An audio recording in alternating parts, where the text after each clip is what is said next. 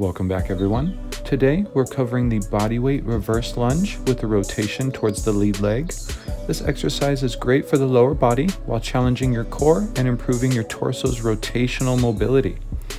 Begin in a standing position with your feet together, chest up and core engaged.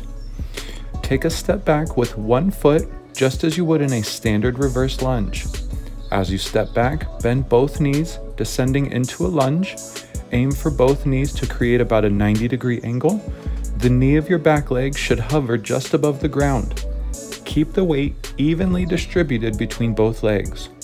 At the bottom of the lunge, rotate your upper body towards your lead leg. Ensure the rotation comes from your torso. After rotating, bring your torso back to the center facing forward. Drive through the heel of your front foot to return to the standing position, bringing your front foot to meet the other. Repeat the movement on the opposite side by stepping back with your other foot and rotating towards the opposite side. The reverse lunge with rotation enhances leg strength, targets the glutes, and actively engages the obliques during the rotation. Additionally, it promotes thoracic spine mobility, vital for our daily movements and posture. Remember, in every exercise, form is crucial. Prioritize controlled, deliberate movements over speed.